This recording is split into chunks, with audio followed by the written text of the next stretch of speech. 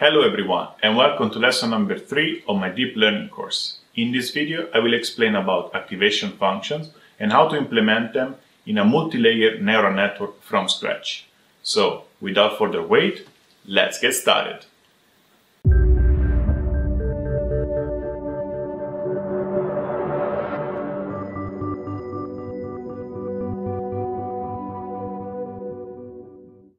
Whether you want to implement AI into your business or you just need consultancy from a machine learning expert, I'm the right person for you. From acquiring data till deployment, my multiple years experience will provide you full support which will help you to boost your business. To find out more, check the link in the video description. Welcome back. As you can see, we are again in our Jupyter Lab interface. We will repeat the same step to download the files like we did for lesson 2. So first, we have to go to my website, to lesson 3. Copy this line of code. All the links will be in the video description. Then go back to Jupyter Lab, click on Terminal, paste that command. Now the file is downloaded. We need to unzip it. So unzip lesson3.zip, press enter. Give it a little bit of time to refresh. And here is our lesson3.ipython notebook. So we can close the terminal, double click on lesson 3, and here we are in our Jupyter notebook. In this tutorial, we will see what are activation functions and how to implement the sigmoid activation function into a multi-layer neural network, all from scratch. So let's start.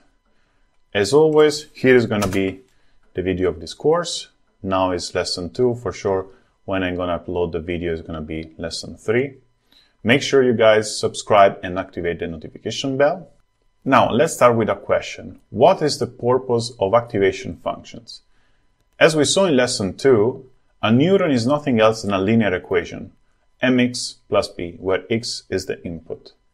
In real world, the relationship between input values and expected values is not linear. This is the reason why we need activation functions. With activation functions, we can introduce nonlinearity into neural networks. This is a concept very, very important. This is the definition that I would give in a short sentence. Now, let's take the network from lesson 2 and train it with different data with nonlinear relationship. So first, we have to make sure that we are running on TensorFlow 2 environment. If you get any error, you can click up here and select TF2. In this case, no error. So this is the same code we used from lesson 2. So I will not go in detail to explain how it works. You can go and check out my lesson number 2 video. I will leave the link in the video description. So we can here run this code. We create our neural network class and we check that it runs without problems. Then we define our loss function. Again, this is a mean absolute error. Then we execute our training function. Everything is the same as I mentioned. Nothing has changed. Now we train with data which have non-linear relationship. In this case, we compute the hyperbolic tangent on the given input. We can easily do this with numpy.10h function. So we execute this code. And as you can see, the loss starts pretty high, then it reduces, as it should. But when we get to the prediction of our model, actually it's pretty off from the labels, the actual labels. Only the 5th element is pretty close. All the others are way off.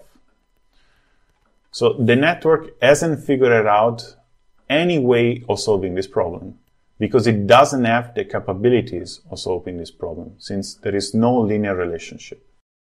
Now, let's see one very popular activation function, sigmoid. Sigmoid compute the output with the following formula: 1 over 1 plus exponential of minus x.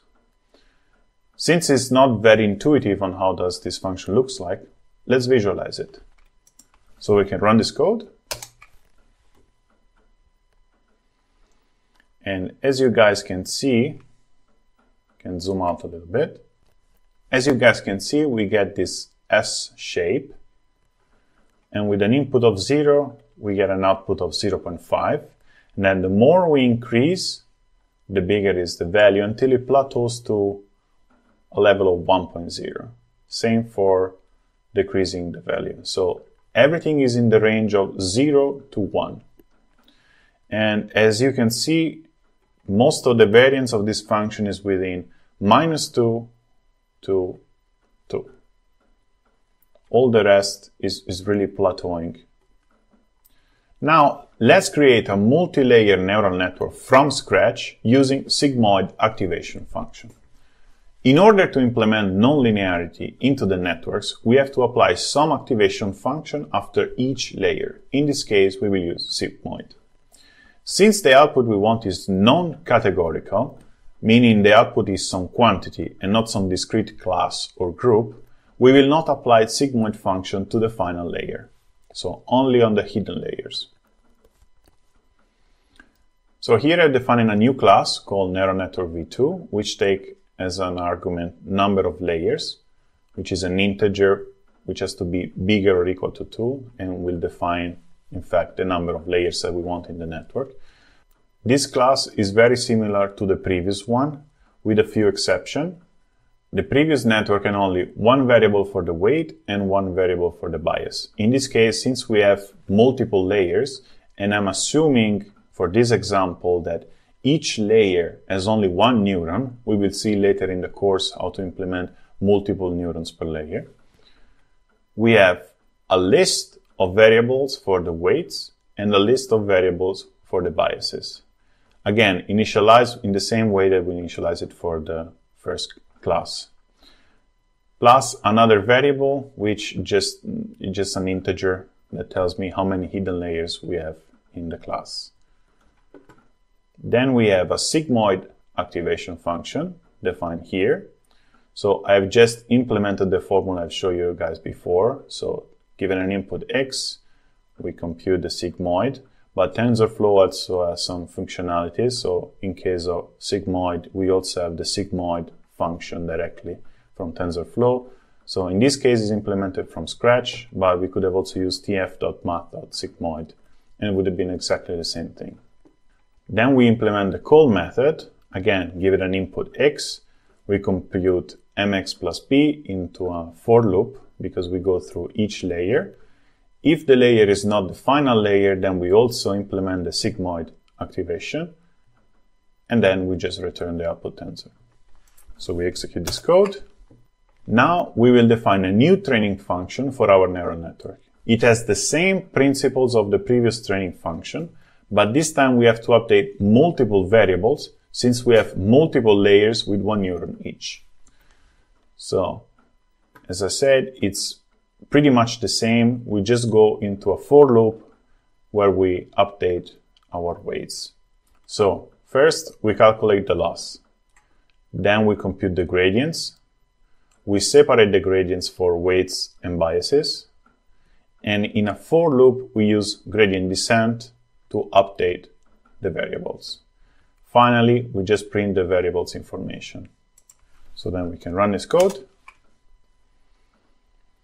Now we can finally train the neural network.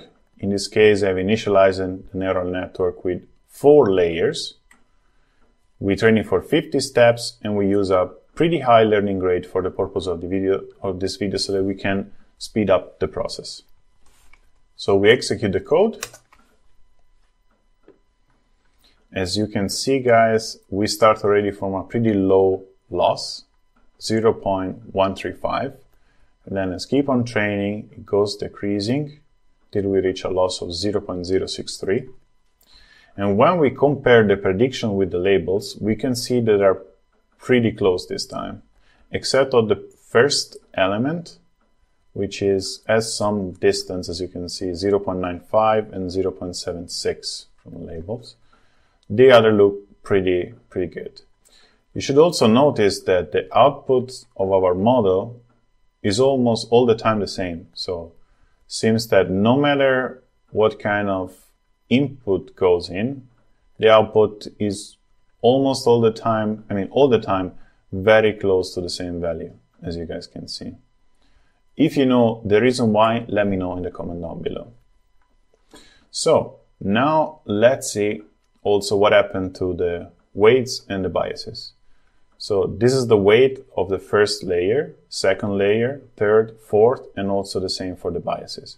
As you guys can see, first and second layer don't really get much of an update. They remain the same pretty much. Same for the biases. Whether for the third and fourth layer instead, it happens most of the change, but especially in the fourth layer we have the big change. So here you can see in the third layer we started from a value of 2.0 and then we reached 2.16. Fourth layer again we started from 2.0 and we reached 2.6. For the biases we get a huge update on the bias. Started from 0 and we reached 0.72. So now it's time to experiment by yourself. Try to change the number of layers and the input values as well. Try positive and negative values and see what happens. As a bonus question, can you explain the strange network's behavior when you give 3 positive and 3 negative input values for training? As an example, I left some values here. So what you can do, you can just execute this code and playing around all the time with the parameters and then execute again and we will all restart from the beginning. This is a field where just theory will not help you to get an intuition. So you really need to try out by yourself and experiment. So I really encourage you guys to really follow along the tutorials, download the Jupyter notebooks, try it at home and see what happens. So that's it for this video and I hope to see you in my next video.